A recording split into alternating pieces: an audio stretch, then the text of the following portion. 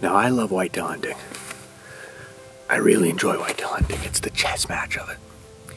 But it's September 7th, and it's my first day out looking for mule deer. And I feel like it's the first day of hunting season all over again.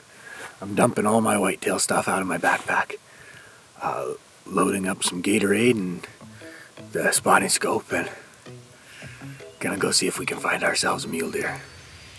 So just to give you a quick rundown of my mule deer setup, try to go light as possible. Obviously, bows, arrows, running the Matthews with the equivalizer. Got my camera. I actually have I'm gonna keep my thermocell on me because the mosquitoes seem pretty bad. Binocular and rangefinders, TP, couple snacks, lots of Gatorade, spotter, tripod. That's it.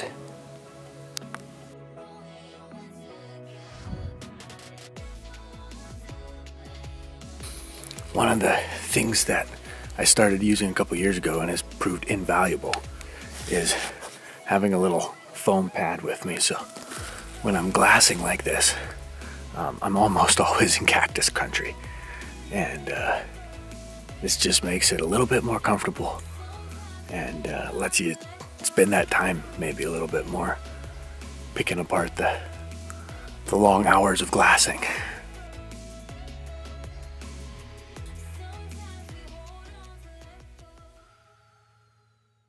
I feel like a socked-in sheep hunter here.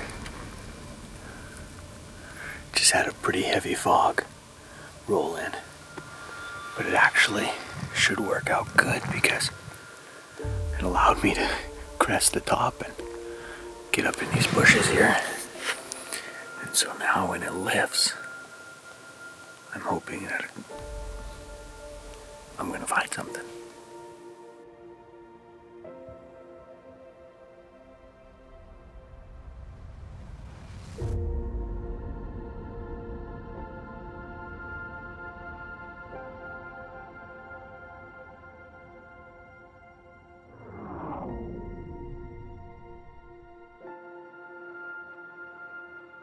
So this is my first time hunting this particular spot on this property here.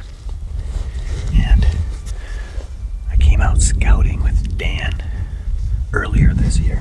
And we found two bucks that are about the exact same size. And one has an extra on his left side and one has an extra on his right side. So naturally we named the one Lefty and the other one Clifford. So Clifford is bedded up here in just a beautiful little spot, but I'm not sure how old he is. He's a good buck, don't get me wrong. He's probably 165-inch deer, Score is not the issue, but he's got a little extra. And boy, if he's a 2 or 3 year old deer, then he's got a ton of potential. So I'm gonna try to slip up here to within 100 yards or so and try to nail down how old he is and how big he is, and if I can stalk him or if I want to stalk him. So Fatal Impact is proudly sponsored by Vortex Optics, Wood Wheaton Supercenter, Covert Scouting Cameras, Old Smokes Coffee, Black Widow Innovations, and the MD of Bonneville.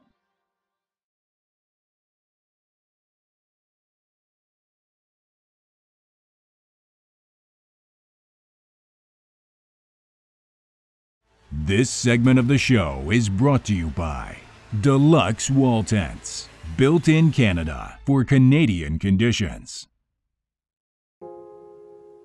Jeffrey Solberg was attempting to do the impossible on an early September morning. He watched a beautiful muley buck bed down in a perfect location. He was by himself without a cameraman that morning, but that didn't stop him from telling the story.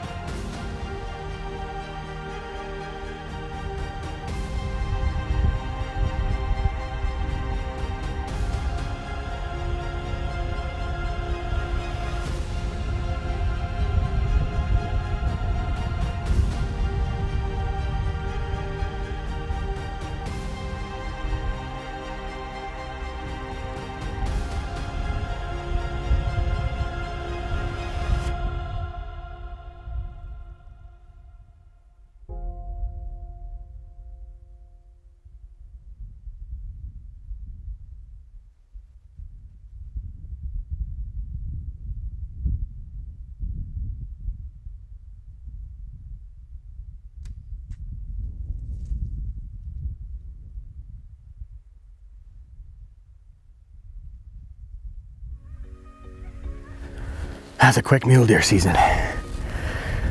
I wasn't sure if I was going to shoot that deer or not, but that stalk was so awesome. It was so perfect. Self-filmed when he got up. He's got nice deep forks, little sticker, big mature body. Beautiful deer. Oh, here's my belt. It was making a creaking noise, as my belt often does these days. That couldn't have been more perfect. I got to the little bush I was planning on waiting at, and I had just got there and he stood up. Yeah, that was perfect. Ranged him 35 yards and dialed the pin, flipped the fixed pins out of the way.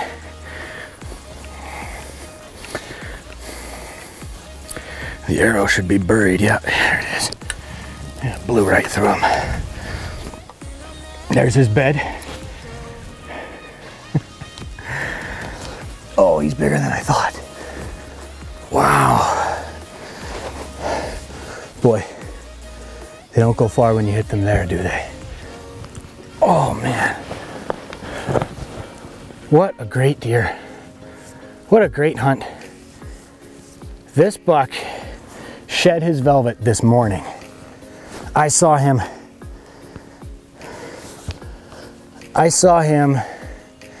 fully velvet right at sunrise. And a little bit later I filmed him through the spotting scope, completely red. And now his antlers they're already staining, like, but they're white at the bottom.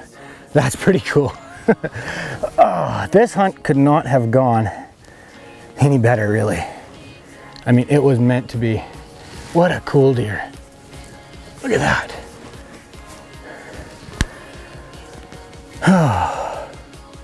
I am so happy with this buck, with this hunt, with how this went down. I mean, everything came together.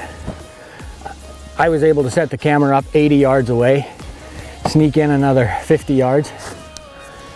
Right when I got to my sage bush at 35 yards, he stands up and turns around. Gives me a slightly quartering away shot at 35 yards. I mean, you couldn't have written the script any better. What a cool, cool deer. Fatal Impact is proudly sponsored by Mad Ramps, Deluxe Wall Tents, Victory Archery, Top Notch Taxidermy Studio, Federal Premium Ammunition, High Mountain Seasoning, iHunter, and Arkin RV.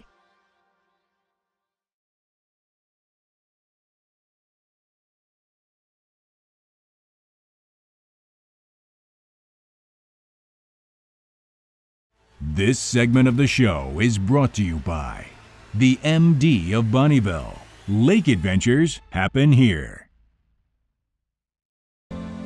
While Jeffrey Solberg was packing his muley buck out of the coulees after a miraculous self-filmed adventure, Darcy and myself were also scouring the prairies searching for a buck that piqued her interest.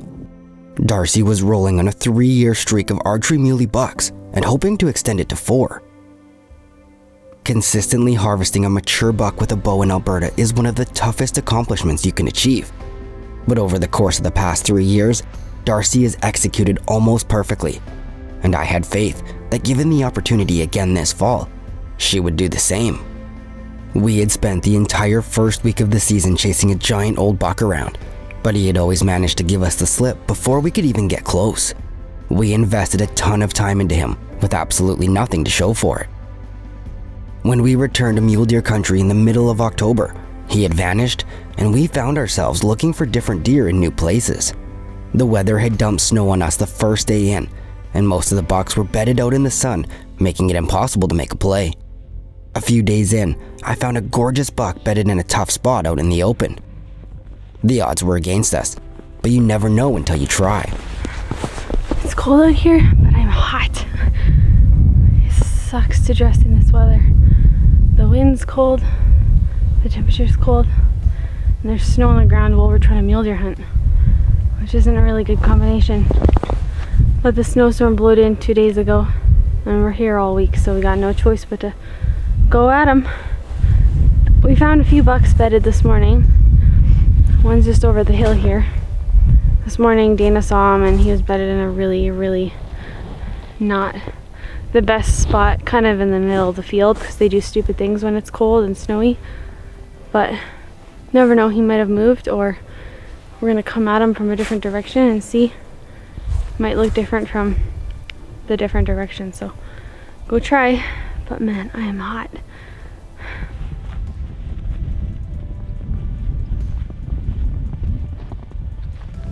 We found him again. He's just down the hill, so we're gonna try to go stalk at him. It's snow though, so we can't really take off our boots. But it's also like pretty windy, so I think we'll be able to sneak in pretty good. There's another buck with him too. He's decent, but the other one's for sure bigger. And they're both bedded away from us, so that's to our benefit, I guess. Kind of sneak in the ridge, and as soon as we get a little bit lower than them, or a little bit lower than this, they shouldn't be able to see us, so we should be able to make a lot of miles closer to them without them seeing us like that. So hopefully that works, but the problem is as soon as you go down, the landscape usually changes, so we'll see what it looks like down there. Depends what's in this bottom too. Yeah, we gotta be careful to not spook some of these deer, because there was more deer than just them. You can't see nothing in these trees.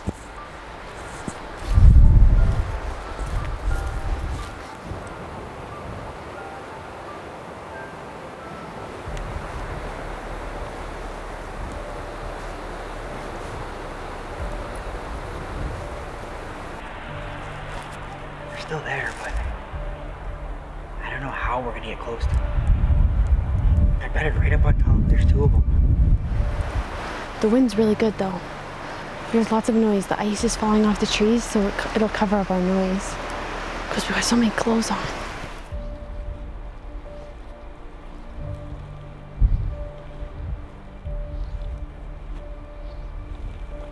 We're gonna have to belly crawl. Otherwise they're gonna see us. This was one of the toughest stalks that I had ever been on. The weather conditions were treacherous, and these bucks were bedded in a horrible spot. We had managed to belly crawl to within 40 yards before we ran out of cover, and we were forced to set up and wait. If I peeked through the sagebrush, I could see the buck's entire face looking directly towards us. I couldn't hold my head up the entire time to watch, so I had elected to hide and peek up every few minutes to watch.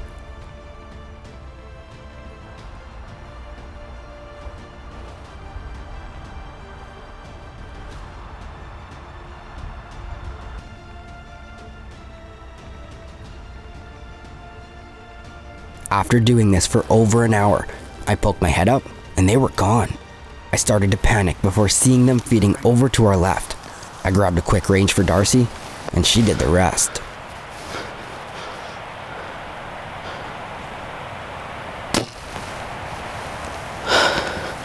Did I get him? I got him, Dana. I shot him good. I shot him good. The arrow was really good in him. It's him. It's him. He's running. He's going down. It's a good shot.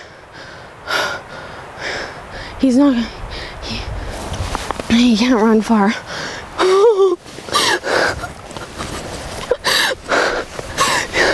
I just shot it here at 53 yards. I drilled him. I wasn't sure at first, but I had time there. The other one that was to the left of him was looking right at me, but he wasn't really. Dana, I just got 4 mule deer in a row. 4 years in a row, 4 mule deer with my bow.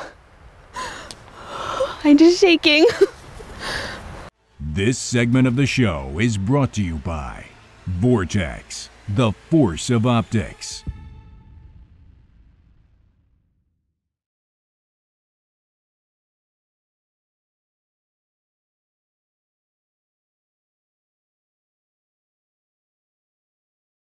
This segment of the show is brought to you by Wood Wheaton Supercenter, a proud supporter of our outdoor heritage. That was the thing, is we only thought there was 2 deer here, but there was actually 3. There could have been one bedded further back or something too. Or even just right here. There was only 2 here. He must have been further back then. All this snow is just from 2 days ago, hey? Or he thinks, oh yeah, the snow was just yesterday. He has really good forks. I can't believe I did it again. This is a gorgeous deer.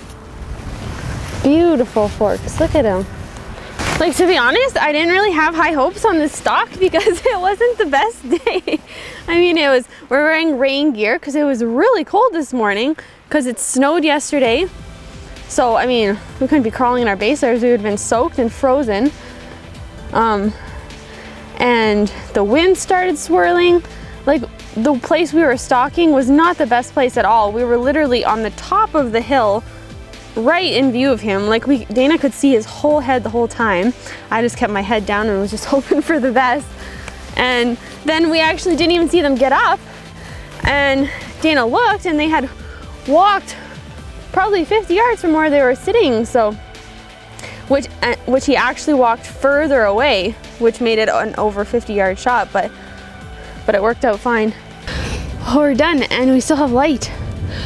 We gotta pack this not too far, probably about 500-600 yards, and then we're gonna go walk back to the truck, which is probably a good kilometer away, without the bags, and then we can drive the truck to where we drop the meat off.